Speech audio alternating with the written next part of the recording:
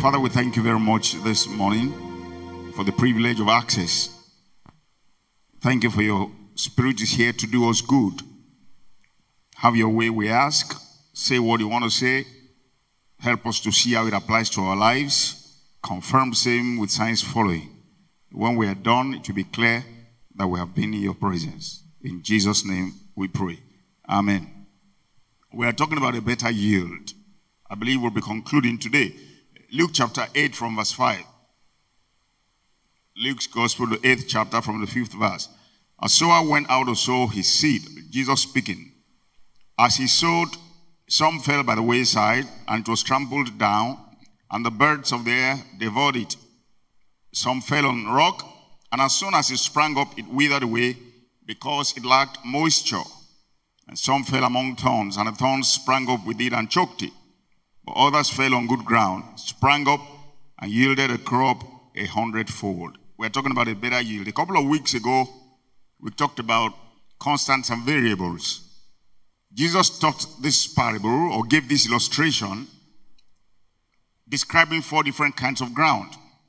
In their time, a sower slung a bag across his chest and put grains in it, and would go and throw liberally and just walk and just throw seed. So no matter how good he was, some will fall on different kinds of ground. And we saw that day that the seed is the word of God according to scriptures. So the Lord, of course, is the sower of the seed. So we saw that God is constant. His word is constant. It wasn't the fault of the seed. It was different kinds of ground that produced different results.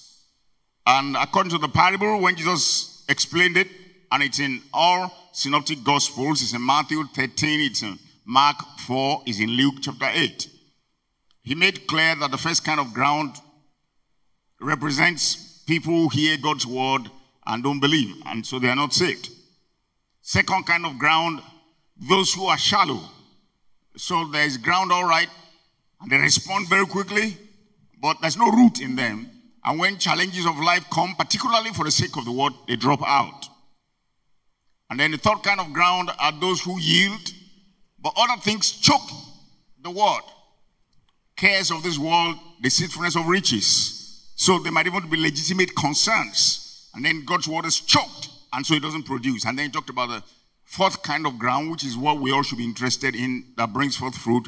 And as we just saw now, 100-fold. So we saw that God is constant, his word is constant, even Satan is constant. But we as men are variables, and of course different kinds of ground, as we have seen, are variables. And then last week, we emphasized the fact that even though the way we saw it directly is right, different kinds of ground, but we might also see it another way. It might be the same person at different seasons of life. If you faint in the day of adversity, the Bible says, then your strength is small. So somebody can be like good ground when things are going good. I once worked with somebody many years ago who, when things were fine, he backslid. When things were tough, he served God. I thought that was strange. I thought it would be easier to serve God when things are okay. That's why I eat in plenty and be satisfied and do what? Bless the name of the Lord your God. That's what I thought is natural. But he, whenever things were okay, he would backslide. And then when things were tough, he would run back to God and serve God. I mean, the way I am wired, I will be grateful to God for whatever good. So I want to stay okay with God so I'll continue to enjoy the blessings. But once things were okay for him, once he had some change in his pocket, he backslid. And then he will struggle and get back. He ended up in jail, you know. This person I'm talking about, he arranged, I couldn't believe it, he arranged to steal some important parts of an X-ray equipment where we worked at that time. Anyway, he ended up in jail. If you faint in the day of adversity, it took me into that, then your strength is small. So there's some people, they're not the same kind of ground all the time. At some kinds of time, they are this way. At other kinds of time, maybe when there are challenges, they are a different kind of ground. They don't produce. And then we said another way we can see it is different areas of life. So that widow went to Elisha, 2 Kings chapter 4, and said, you know my husband, you know he was a man who feared God. However, he left death behind. Now the creditors have come to take the children. So spiritually he was okay, but financially he wasn't okay. There are people who are good Christians who will say they know how to pray and all of that, but their health isn't fine. One area of life isn't fine. So there are like different kinds of ground in different areas of life. How many people know we can be balanced? That's God's mind. We can be balanced. So we started to see last Sunday how that in Matthew's Gospel, chapter 13, incidentally, all three places, what I'm saying now is in verse 8 of them. Matthew 13, 8, Mark 4, 8, Luke 8, 8. In Matthew's Gospel, it's in descending order. 100-fold, 60-fold, 30-fold. Now, you can't make a doctrine out of it because in Mark's Gospel, it's the opposite. It says 30-fold, 60-fold, 100-fold. And then in Luke that we just read, it's just 100-fold, not even 60 or 30. Putting all together, it means 100-fold is the maximum. That's what God has in mind for us. But even in good ground, there are varying yields. That's what we learn from that. In good ground, there are varying yields. Meaning, we can all be Christians and all of that. So we all attend the same church. We're pastored by the same set of people. We're in the same home cell or activity. How come we don't get the same result in life? How come some seem to be doing okay and others are not doing okay? So even in good ground, there are varying yields. And we are trying to learn some of the things that may be responsible for this. Never exhaustive. God will keep showing us more things. If you hear me preach this next time, I'm going to know more than now. Amen. Yeah, that's how it's supposed to be for all of us. So we have to be growing. We have to keep increasing and all that. So you can add your own points. This is just what we see as per now. So Jesus illustrated with agricultural things. Most of them were farmers. Not all of them. He himself was a carpenter. And Peter and co were fishermen. But most of them were farmers. And so they could relate to the things he was saying. Okay. Now, we started with the seeds factor. Just by virtue of how they sowed seed at that time, if you put in more, you are likely to get more. So we're talking about a better yield. Don't forget. Our lives to be more productive. I don't know about you. I want my life to be more productive. Yeah, I want better yield in every area of life. I'm not maximum yet. Far from it. So if there can be varying yields even in good ground, that I'm good ground now should not satisfy me until it's maximum of what it can be according to God. Anyone who sows sparingly, the Bible says, shall reap sparingly. So it means the more you put in, the more you get. So we started with seeds factor, and I remember emphasizing that don't think I know much about agricultural science. No, just a basic, ordinary level, just from 3 Agric, okay, to junior school now. Nothing more than common sense Agric. But I believe it makes sense what we're talking about. So putting more seeds, probability, it suggests you're likely to get more. Yeah, I know in Agric there are times you even need to take out some of what you put in when there are too many. I know that, but I'm saying just basic Agric is what I'm saying. I'm not talking about Agric that went to school. So somebody comes to church only on Sundays, is getting some seeds. But somebody else comes during the week and receives more, so there is more probability of better yield. Now another person doesn't just come for midweek, takes time personally to study. Every once in a while, it gets more yield. But somebody does it every day. If God were to be fair, should they get the same result? Of course not. So somebody who takes time every day, I remember we emphasized the amplified version of a particular verse of scriptures. I'm deliberately not saying it, so if you didn't come so that you will know you should come. Or I'll try to listen to it, okay? Yeah. How that the more thought you put in, the more is the yield that comes back to you. So the more you take time to focus on it and dig deep and work hard over it, the more it comes back to you. And we saw that it's in every area of life. It's true that the borrower is servant to the lender. So anybody who has much more of something will rule over somebody who doesn't have much of it.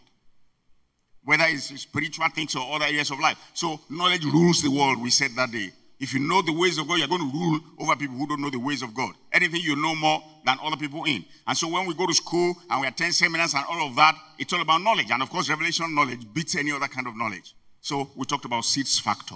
Secondly, we talked about soil factor. We've heard about manure already today. Compost, manure, fertilizer. We are all still saying the same thing, that good ground can be made better. The soil can be made richer through manure. It can be made richer. And so when it's richer, things are likely to bring forth better yield. And we said that day there are some Christians, right? They're always late. There's some Christians, they're always rude. So anything you need to add to minimize whatever you know is not supposed to be so as to make the ground that was good before better ground, then you should do it as a person. If it's making sense, please shout hallelujah. So I try to recapitulate a little bit. Now let's talk about the surface factor, number 3 now. And I'm talking about topography, I'm just calling it surface factor for the sake of this message. There are grounds that are undulating. You've probably seen things that grew at the edge of a cliff, It will grow all right. It's good ground all right.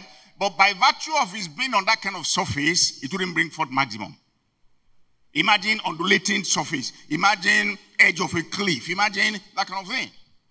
So there are Christians who live borderline, if you ask me. That's how I like to put them.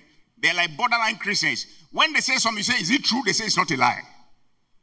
I mean, is it that true or it's not? When you ask somebody, is it true? You say it's not a lie. What was meaning of that?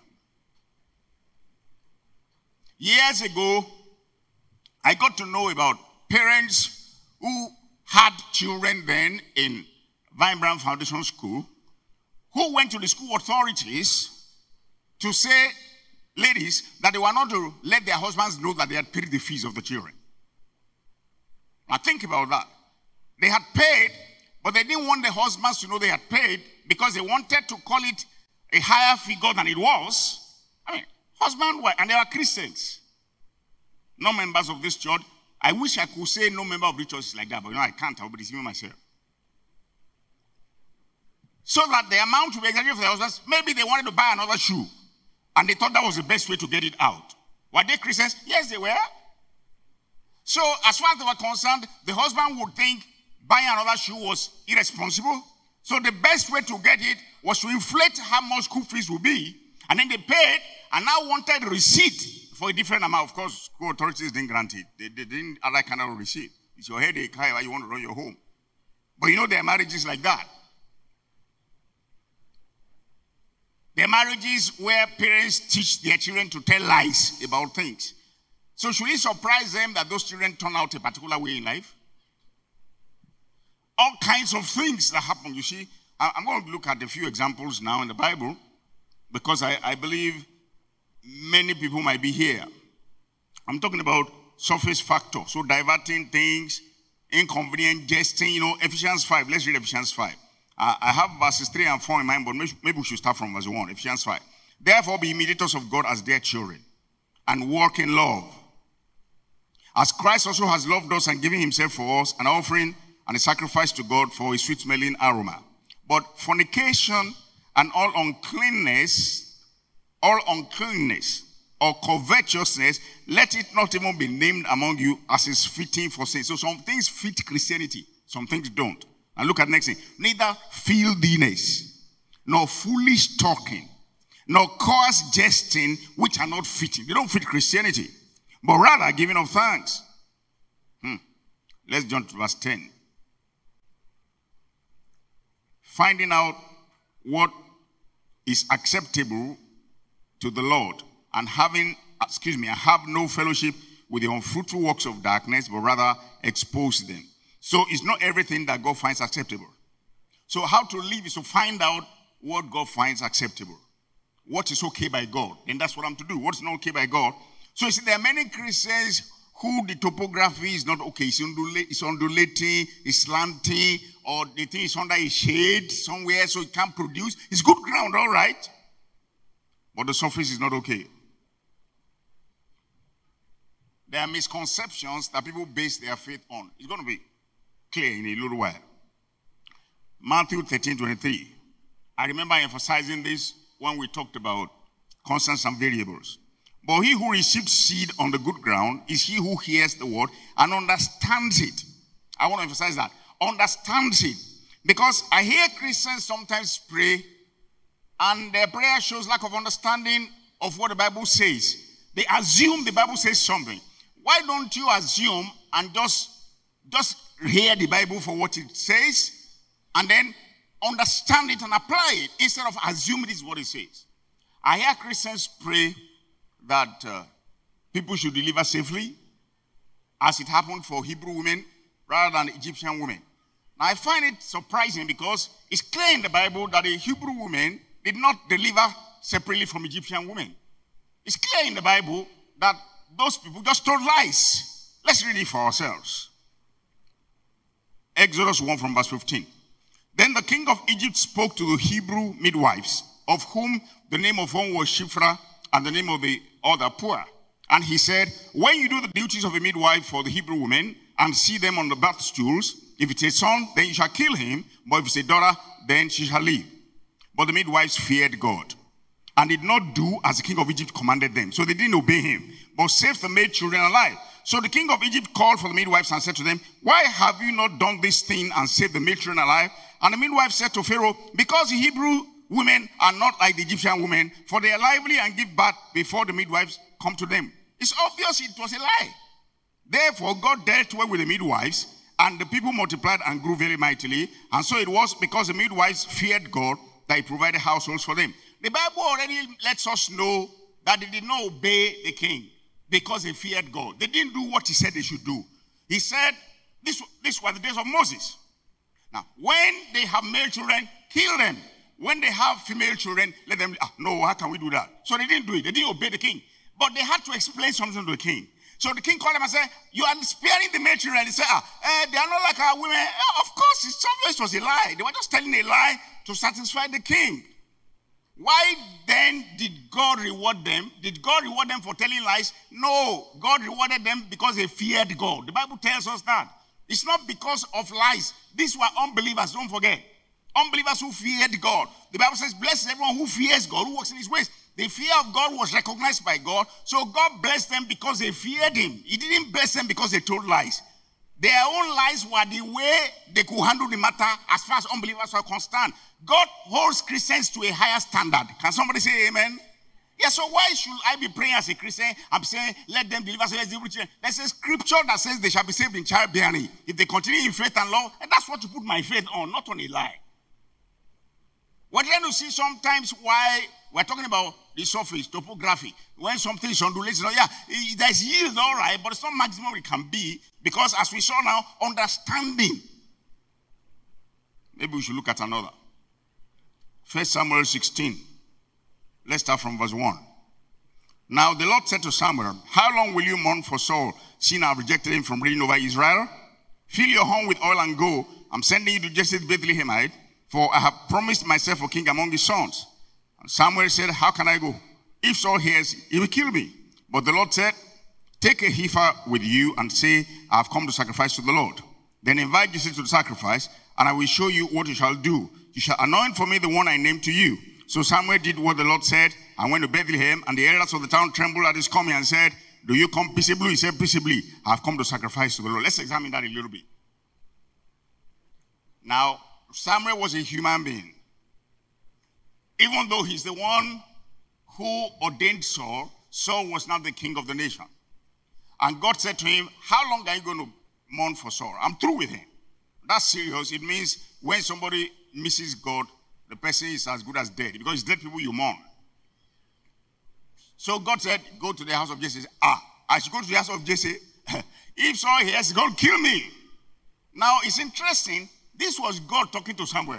If God told Samuel to go, couldn't Samuel have thought God will protect me? But you see, God allows our humanity, whatever level we are. He's going to kill me. Okay. So you want a way out of it? Okay, tell them you have come to sacrifice to God. But was it a lie? No, he actually sacrificed. God said, tell them that, take a heifer with you. So when he got there, God gave him a way around it. What was his challenge? What he thought was a problem, as though God could not handle it. Okay, so I'll give you a way around it. So he gave him a way around it, and he got there, he said, I've come to sacrifice to God. So he truly sacrificed because that was the purpose of his going. Now, Acts chapter 5 from verse 12. And through the hands of the apostles, many signs and wonders were done among the people, and they were all with one accord in Solomon's porch. Yet none of the rest dared join them. But the people esteemed them highly. And believers were increasingly added to the Lord, multitudes of both men and women. So that they brought the sick out into the streets and laid them on beds and couches, that at least the shadow of Peter passing by them might fall on some of them, and so on and so forth. The Bible here does not say Peter's shadow was healing anyone. That's what the people thought. So, if you go and start looking for shadow to heal somebody, the answer is in the Bible is simple. You and I know that for there to be a shadow, there's an object that light falls upon and creates shadow. When Saul was anointed, Samuel told him, you get to so and so place, you meet a company of prophets prophesying. So when you get into that company, that environment where they are, the Spirit of God will come upon you. So it was the anointing that happened based on the environment. Second, same thing happened is written down here. I'm not just because they are familiar places in the Bible. You know, when David went to meet Samuel, I beg your pardon. David went to meet Samuel, he was running away from Saul. And then he went to Ramah, Naioth, remember? And then Saul sent some people, and when they got to the company, you know, he started prophesying. And then he sent a second group, and then he himself went. The same thing happened to him. So it was that environment, that company, that place where they were, the anointing. For there to be shadows, Peter, is because Peter passed. So it's Peter that the anointing was, it wasn't shadow. A shadow is nothing. Shadow doesn't exist. Shadow is just like being cast on something. The Bible doesn't tell us Peter's shadow healed somebody. That's what the people believe. The Bible records it. It doesn't mean that's what happened. So when we study scriptures, we should understand it and see how it applies to us. It's acting on it that produces results, not an assumption.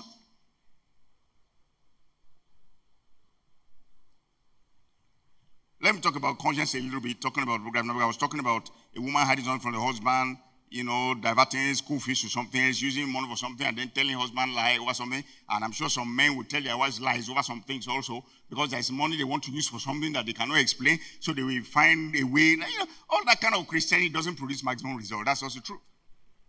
There are things you won't see in the Bible clearly. You go and marry Josephina. Josephina is not in the Bible. But there are guidelines based on God's word to know whether it's Josephina or not. But conscience is such an issue. It's a major issue. 1 John 3 from verse 20. We're talking about the surface factor. Don't forget, a better yield. Where we're going, let me tell you up front, is not to override your conscience. As a Christian, don't override your conscience. 1 John 3 from verse 20. For if our conscience condemns us, God is greater than our heart and knows all things. Beloved, if our heart does not condemn us, we have confidence towards God. You see, we need confidence towards God in life as believers, and we need confidence against the devil. I used to have a private dental practice. And when we lived in the north, you know, when you are having a practice like that, you need to make up your mind, your clientele before time. You can decide you want to see 20 people in a day and have that kind of practice that you will need that number to make the money. Or you could decide you wanted to see 5 people in a day. And then you will have a different caliber of people in mind. So the services you will render will be for different categories of people. And you will see less people and make more money. You have to make up your mind 4 times. But you see, you can't put it hard and dry that way. Occasionally we'll see other kinds of people. Now, I realized at that time, having worked in government setting for years, having trained in a teaching hospital, having been in a private clinic doing locum, I already understood how things were priced. You can't just jump out suddenly and start something. I understood how materials were used, how that after you use this amount for this person, you had made your money, and you know, all those kind of things will come with experience. So I was ready for private practice. And I went into private practice, and I will have a Fulani patient. And they will look very wretched. You know, they had come from cattle and all that, and you thought they didn't have money. My goodness. If you knew how much cash they carried, unbelievable. And you see, in life, there's a principle that richer people pay more tax than poorer people. All those boxers that you see, AJ just won, if you know how much of the amount will go in tax, when you make big money in the Western world, they tax you heavily. So that's to make life level a little bit. They will tax those who are poor too, but the richer you are, the more tax you pay. That's why rich people don't want to pay tax anywhere in the world. In Nigeria, everywhere. You see Trump's matter. Rich people don't want to pay tax because it's so much money they expect to cough out. So that principle is there in life. That Agbalo Mary is taken from somebody who doesn't have. It's the opposite I'm saying, isn't it? So somebody who has more, you take some from him to help those who don't have enough. So when somebody had an issue, was in pain and all of that, and didn't have so much, if you had made what you needed to make, there was a least amount that you could take for a particular service, and you render it and it's okay. Knowing that a richer person will come and you could make. So there was no specific amount for some, if you know what I mean. Yeah, there was an amount that must not go below, but that, something that can be, let's say, 100 naira can also be 300 naira. It depends on how easily it will come out from somebody's pocket. So a Fulani person will come, and because he looked poor and wretched, I will say something like, that's going to be 200, and the best is back home. Back home is no problem. There is a way somebody will say no problem that you know, So very quickly I will say, but you also need to pay for. Now, as far as I was concerned, if he had been okay with what I said, there would have been no need to charge extra for something else. And I would say, but you also need to pay back home again. Like that. And I would say, but so. After a while, my conscience will check me. My conscience will bother me, so I knew that was the limit I could go based on my conscience. Because anything outside that will be sin for me. It might not be sin for someone else. You know, the Bible says anybody who knows to do good and doesn't do it, to him it is sin. There are some sins that are not universal. There are some sins that are specific, based on your work with God, based on your exposure. These are the kinds of things I'm talking about as per surface, topography. When ground is undulating, it might not be safe for everybody. So don't say because everybody is doing it, you too can do it. If your conscience bothers you over something, please don't go ahead. These are some reasons why somebody may not have as much yield in life as the person should have. If it's making sense, please shout hallelujah. So I will say, then I will go back. I said, no, just let's leave it the way it was before. The person would think I was nice. But you see, it's my conscience. It's my conscience that bothered me. Let me read something. Ezekiel chapter 4 from verse 9.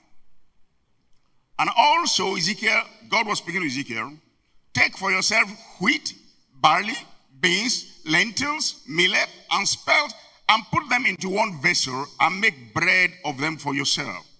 During the number of days that you lie on your side, 390 days you shall eat it. God was telling him, let there be some prophetic symbolic actions. On this side, lie this way, that represents Israel, and this one, that represents Judah, so along the line, God was telling him what to do. And your food which you eat shall be by weight, 20 shekels a day. From time to time you shall eat it. You shall also drink water by measure, 1/6 of a hin. From time to time you shall drink. You shall eat it as barley cakes, and bake it using fuel of human waste in their sight. Take note, human waste. Then the Lord said, so shall children of Israel eat their defiled bread among the Gentiles, where I will drive them. So I said, Lord God, indeed I have never defiled myself from my youth till now. I have never eaten what died of itself, or was torn by beasts, nor has abominable flesh ever come into my mouth. Then he said to me, that is, God said to me, see, I'm giving you cow dung instead of human waste, and you shall prepare your bread. I find that place very amusing. Very amusing. God was telling Ezekiel, I want to do something that will represent something to Israel. So use human dung. I've never, since I was born, to God, I've never used human dung. Now, why was he not doing that? Was it not because of God? It was because of God. Because of God's law, he thought was why. So it was now that God. He had no doubt that God was the one talking to him. So he was telling God that, no, I can't do that. Okay. God said, okay, no problem. Use animal dogs. What's the difference?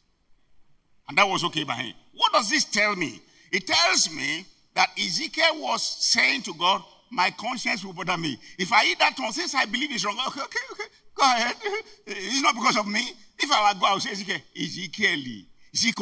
how many times did I call you? Why is the reason, if I will grab something, what is the reason why you will not take it? It's not because of God. And you know it's God talking to you. Don't you have sense? That's what I told him.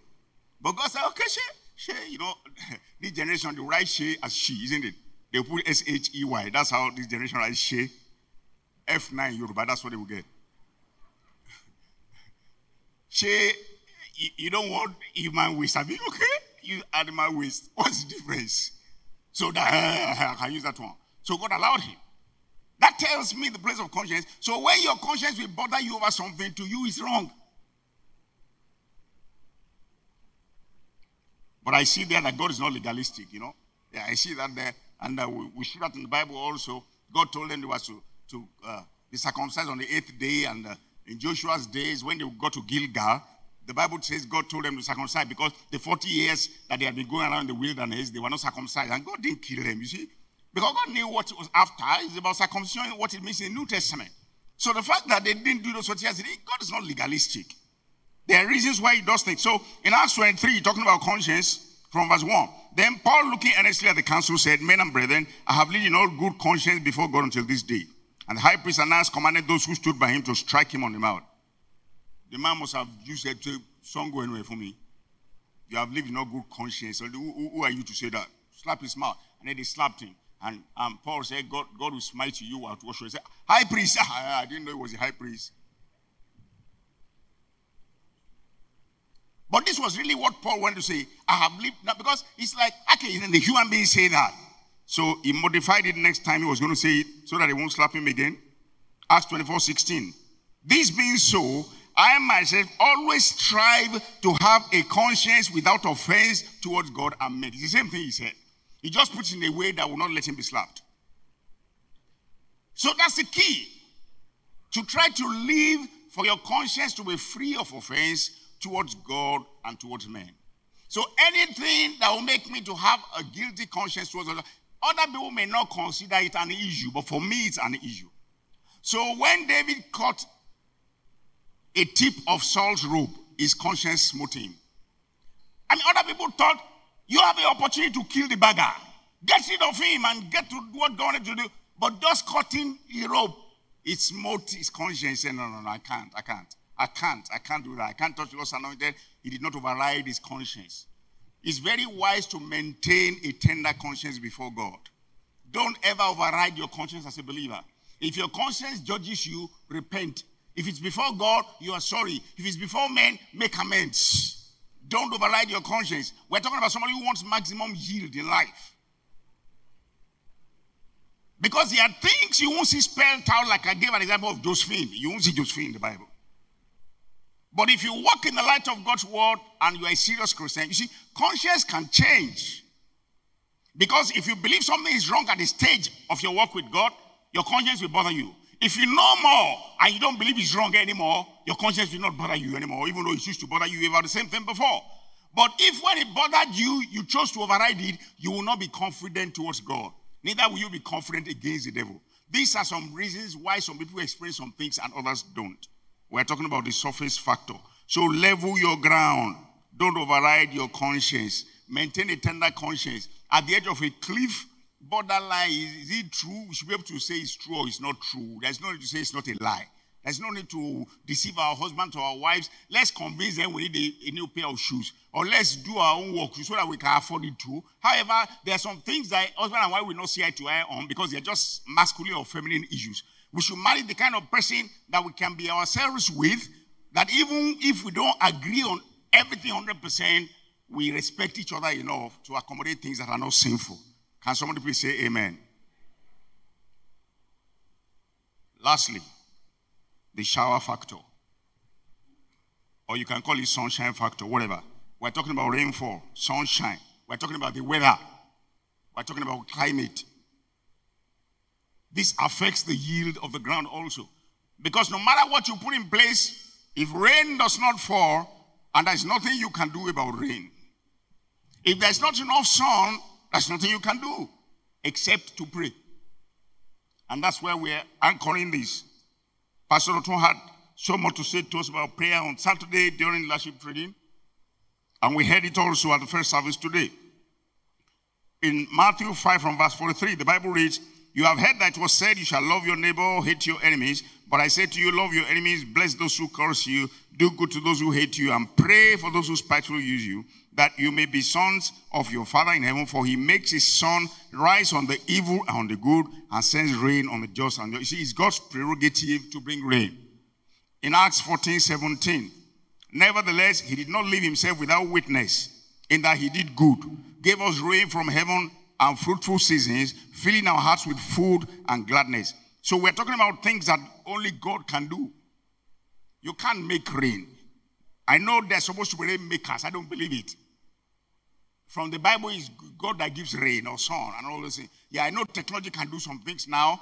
A couple of years ago, I was told in Dubai, you know, geography tells us about evaporation and condensation and convection and something. That's why the rain shines when it falls. One geography teacher said that long ago. So I understand they can do that with technology now. But do you know in the book of Amos, Bible, Amos 9:6, look at this. He who builds his layers in the sky and has founded his strata in the earth, who calls for the waters of the sea and pours them out on the face of the earth. The Lord is his name. In Amos's days, man did not know that there was evaporation. Man didn't know that it was water that was on the ground that would go up, that would become rain. How come Amos could write it? Inspiration. There's so much that man has not found out yet. Back to what we were saying. So you can't make rain yourself. You can't make sun to shine by yourself except to pray. So we're saying, having seen the other factors we have seen, it's important to consider the shower factor or sunshine factor as well. We're talking about the weather, the climate, rainfall, sunshine, things that we can't do something about except we pray. 2 Chronicles chapter 6 from verse 26. When the heavens are shut up, Solomon was dedicating the temple. And there's no rain because they have sinned against you. When they pray towards this place and confess your name and turn from their sin because you afflict them, then hear in heaven, forgive the sin of your servants, your people Israel, that you may teach them the good way in which they should walk, and send rain on your land, which you have given to your people as an inheritance.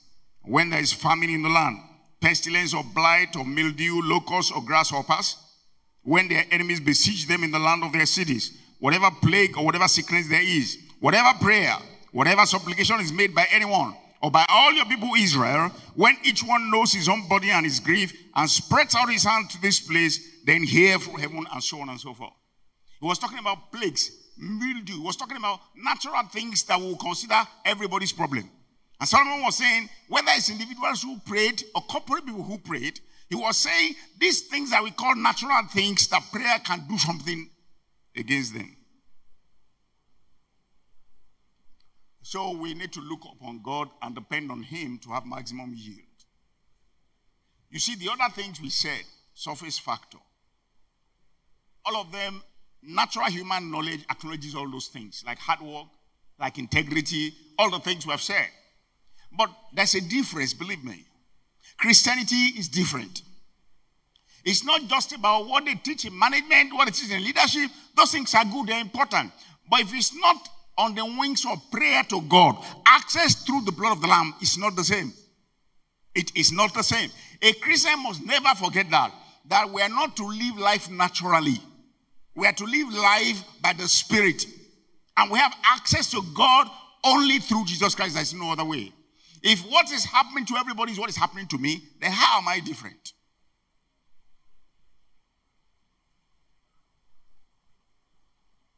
Psalm 121 from verse 1. I will look up to the hills from whence cometh my help. My help from the Lord, who made the heavens and the earth. We had so much about God's help at the first service. Psalm 127 verse 1. Except the Lord King James, or unless the Lord New King James builds the house, they labor in vain that build it. Unless or except the Lord watches over his city, the watchmen wake up in vain. Except the Lord. That God factor is an issue. Psalm 128 from verse 1. Blesses everyone who fears God, who walks in his ways. Thou shalt eat the labor of thine hands. Happy shall that be, and it shall dwell with thee. Thy wife shall be like a fruitful vine by the side, and so on and so forth. That God factor is an issue. There was a man named Jabez. We're going to read about him in 1 Chronicles chapter 4. Jabez is not known for any heroic thing he did. Jabez is known for the prayer he prayed. But what we want to see simply is Jabez's prayer gave him a better yield in life. 1 Chronicles 4 from verse 9. Now Jabez was more honorable than his brothers. You know, we saw that as part of the good ground. King James says honest ground. Nick King James says honorable. More honor, you know, with honor and so on and so forth. So Jabez was more honorable, the Bible says, than his brothers. So he was already good ground, if you like. His mother called his name Jabez, saying, because I bore him with pain or sorrow.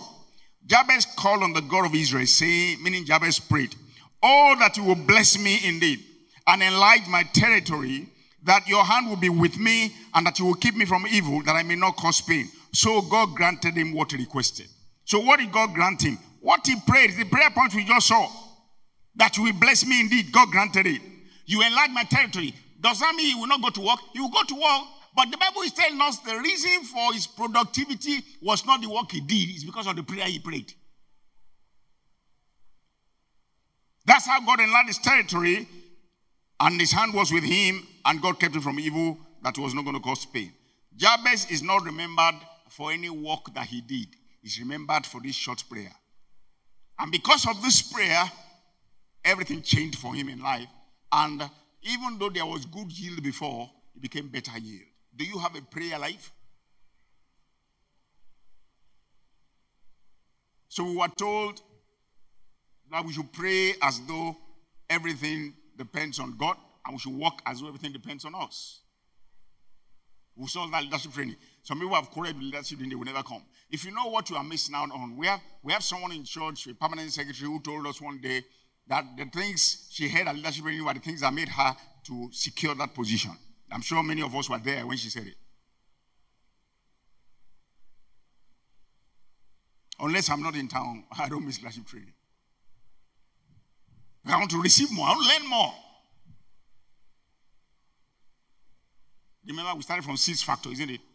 I don't know how many books you have read this year. I think I'm reading the 6th book. I'm talking about fat books or hundreds of pages. 1 Chronicles chapter 5 from verse 18. 1 Chronicles 5 from verse 18. The sons of Reuben, the Gadites, and half tribe of Manasseh had 44,760 valiant men able to bear shield and sword, to shoot with the bow, and skillful in war who went to war. So they were armed, they were skillful, so everything to win they had. They made war with Hagrites, Jethro, Naphish, and Nodab, and they were helped against them, and the Hagrites were delivered into their hand, and all who were with them, for they cried out to God in the battle. He heeded their prayer because they put their trust in him. These guys were armed. These guys had a requisite skill. They went to school. All that it took to succeed, they had. But the Bible is telling us now that what put them over was none of those things. It's because they cried to God, and God heard them and made it happen. I want to ask again, do you have a prayer life? So some are working and they are doing their best. And some are working also, but they know they can talk to God in the place of prayer. They can't have the same result in life, believe me. They can't. So that's what we're calling surface factor today. Sorry, that's what we're calling shower factor today, or the sunshine factor. What is not in our hands that only God can bring about, but it's only through prayer we can bring it down. Do you have a prayer life? Anybody who has been a serious Christian for a while, who has a solid prayer life, will tell you not one thing, not two things, not three things of what they know couldn't have happened except for God. And maybe while at this, I should point out that we are not to idolize prayer, you see? Because sometimes people idolize prayer.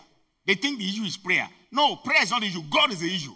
Not by might, not by power, but by my spirit, said the Lord. It's because prayer is what gives us access to God. When man talks to God, it's called prayer. It's not your, hey, pray, and you're just praying. Pray about what? You see, biblical, yeah, the prayer is not the issue. God is the issue. It's because prayer gives us access to God that we emphasize prayer in Christianity. Because if it's just about prayer, whether you are sleeping or pray. I was in a church recently, and I told them I was there many years ago during an all-night service, and somebody was praying like this.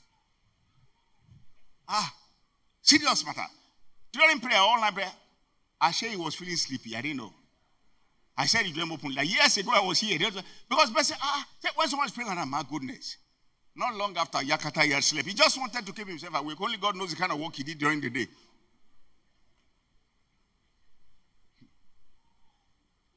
You think, pray!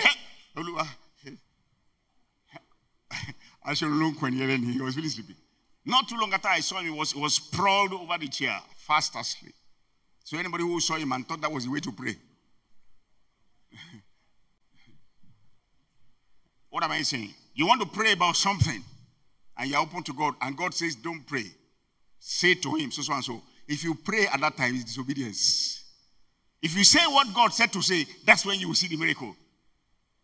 So don't idolize prayer.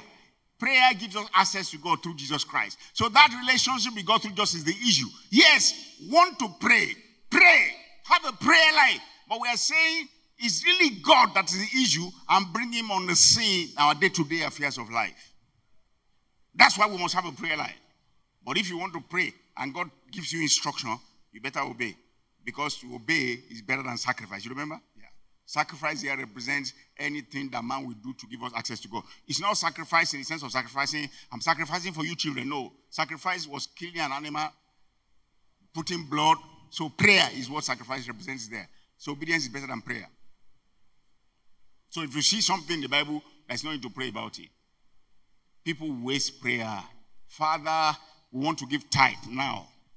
Please, open the windows of heaven. He already said he will do so. If you do so, I will open it. So rather, thank him for opening the windows of heaven. That's how to pray. Thank you for opening the windows of heaven. Instead of saying, Father, open the windows. He said he will do it when you do. So why you? I don't understand it.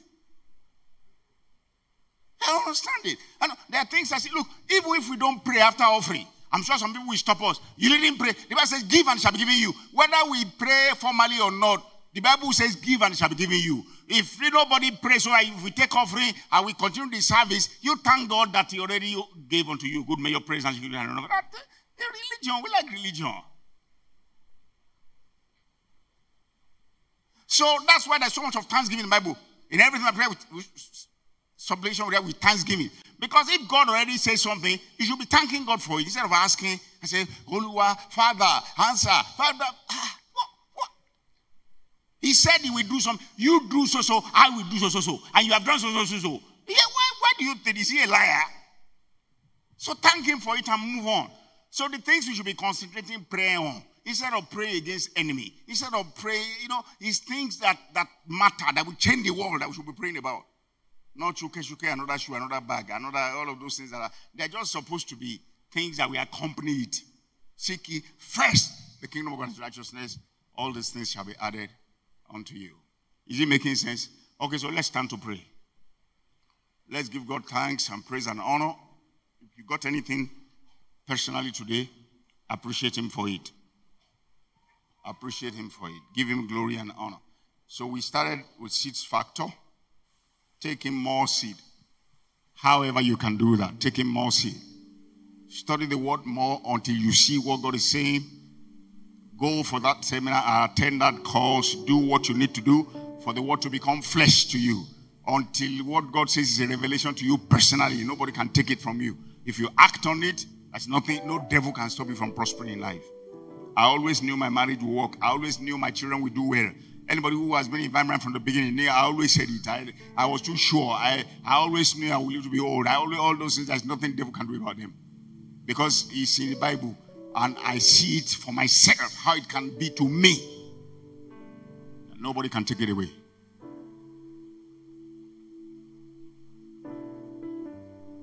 So what are you going to do about the seeds factor? Soil factor, manure, compost, fertilizer will make good soil to be better soil. So add what you need. Are you always arguing? Are you always late? Are you always rude? People are always complaining about this and that. Yeah, fruit, issue of fruit of the Spirit. Surface factor, borderline. It's not a lie, but is it true? I'm not hurting anybody. Inconvenient jesting, we read all that. We read about misconception, things that the Bible doesn't say, and then you are putting your faith on that. Instead of understanding what the Bible says, so you can put your faith where it should be.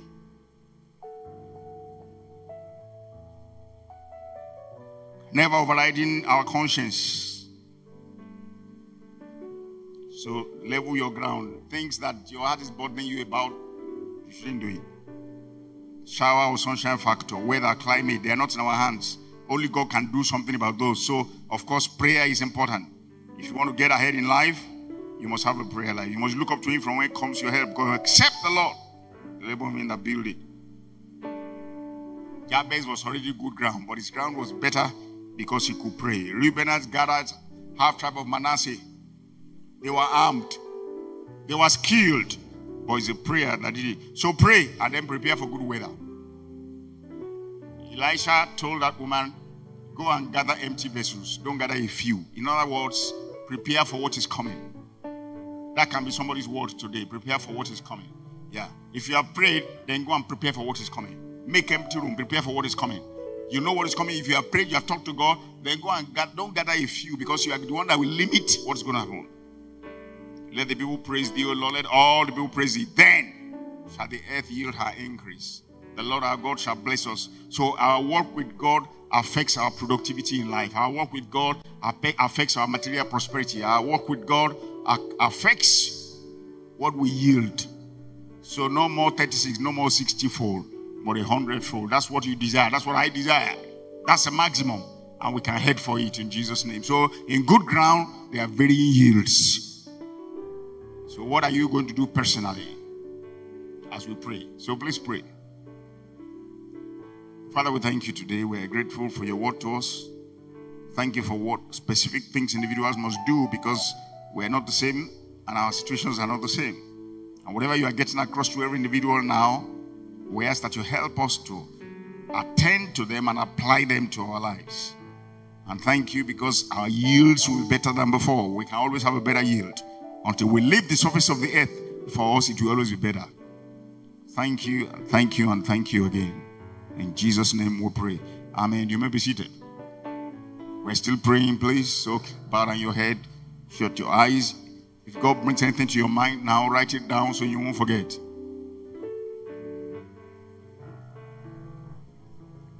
You need healing for your body. Maybe you have tried and it's not working. Now we have seen that other things we not do, because we can pray, God can do. Ordinarily, I would say prayer will do, and that's the truth. I still mean it that way, prayer will do. But I just deliberately emphasize that fact that prayer is not the issue. It's God that is the issue, because prayer is what gives us access to Him. That's why we must pray. That's why we need. So through prayers, what cannot happen naturally can happen. Would you like to stand and receive your miracle today? You need healing for your body. There's something that is persistent. You have tried, it doesn't work. Yeah. Prayer can make it happen, because God can make it happen.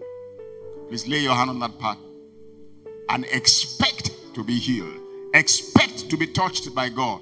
Expect for there to be a miracle. Because He loves you and sent Jesus to die on the cross for you. I like to see it this way.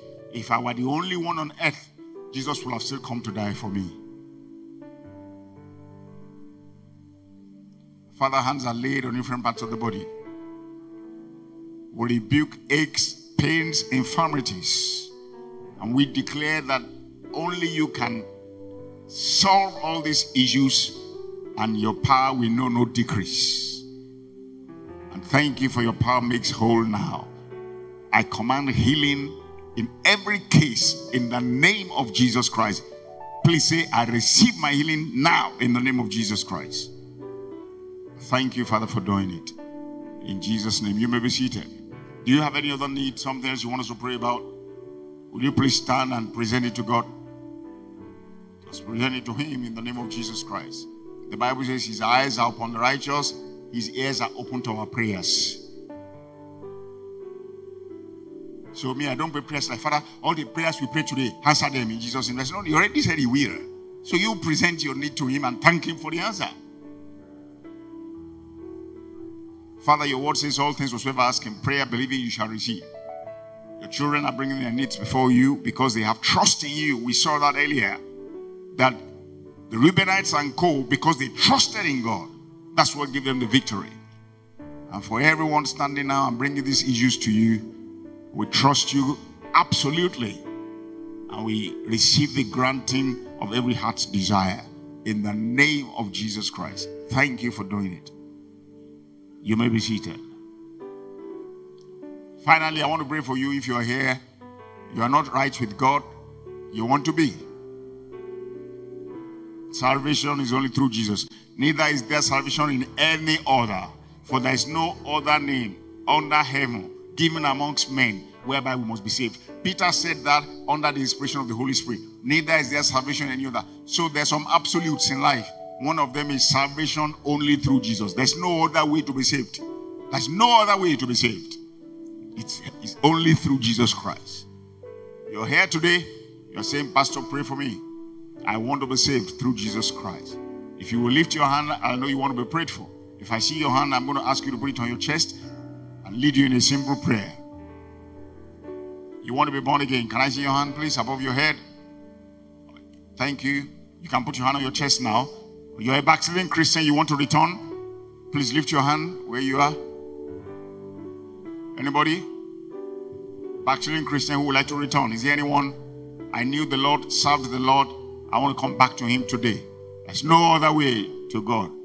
Jesus is the way. We were told earlier in the service. Not a way, the way.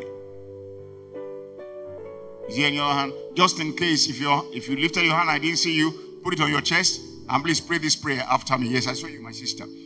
Everybody like that, please pray after me. And even if you're at home, you can do the same. Say, Father, I come to you today in the name of Jesus Christ. I know that I'm a sinner. Please forgive me. Jesus died for me. He rose again. I invite him into my life now to be my personal Lord and Savior.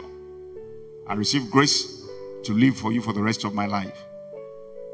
My life will begin to bring forth fruit today. Not 30 or 60, but 100-fold. Help me, Lord. In Jesus' name. Amen. I want to pray for you now. Can you stand? If you prayed that prayer, please stand. God bless you. See, put your hand on your chest. Anybody else? Thank you, Father, for your daughter who prayed this prayer. Thank you for, from today, you make yourself real to her. We break the hold of the devil over her life and we'll release her to you, that you will enable her to run this race successfully to the end. Very soon, people will see so much difference in her life. Things that only God can do will become her daily experience. We'll receive it with gratitude. In Jesus' name. Amen. Somebody is by your side. Please just follow her. Take your bag. Just go with her. God bless you.